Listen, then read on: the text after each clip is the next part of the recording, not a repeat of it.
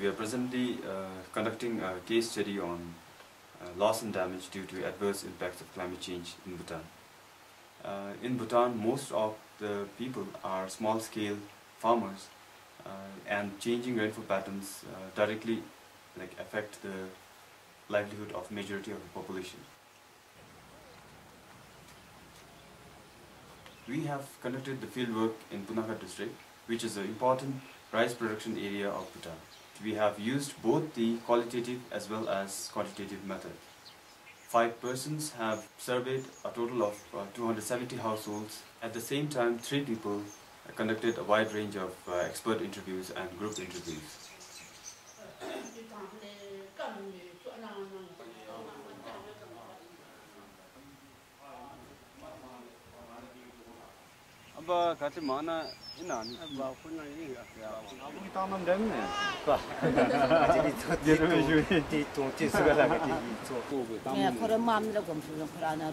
One of our preliminary findings is that almost all of the households reported that rice production has been decreasing in the last years due to scarcity of water in summer seasons.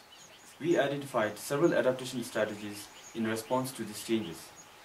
Farmers are, for example, increasingly maintaining their irrigation channels in order to make sure that no water is lost.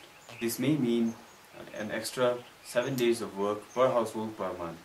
This obviously means a huge time investment by the farmers.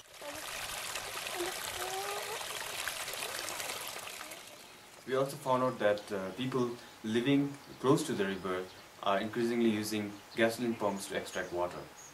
This of course is a very effective way to reduce the dependency on rainfalls, but implies a huge increase in the production cost.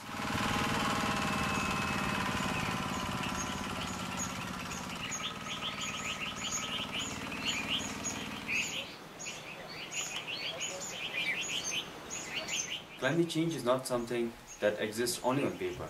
It is an actual threat for a country like Bhutan, and we all need to do the best we can to help our people who are struggling with the real-life consequences on a day-to-day basis.